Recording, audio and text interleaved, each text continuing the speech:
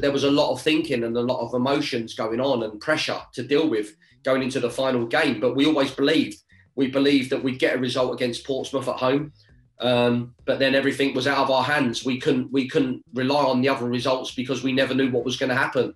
So it was just important for us that we got the result against Portsmouth at home, and we did. We went into the game fully focused, got a great 2-0 win, and then obviously we're waiting for the final results. And I think at some point in between the games as they were going on as well, we ended up being rock bottom again, going through the minutes that were being played. We ended up bottom, and then obviously we ended up winning, which took us out of the bottom three, but then still not knowing what was going on elsewhere.